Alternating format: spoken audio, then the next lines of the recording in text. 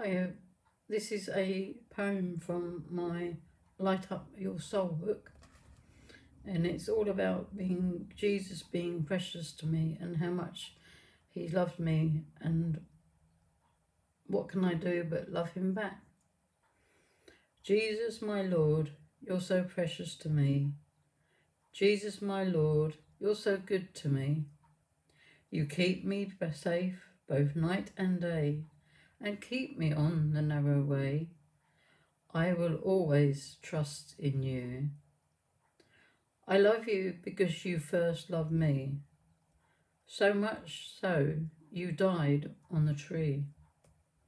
There was no other way but Calvary. You gave your all, dear Lord, for me, so I to you but can give my all. It's really a thought, isn't it? That all we can do is give ourselves to the Lord and he will use us. Okay?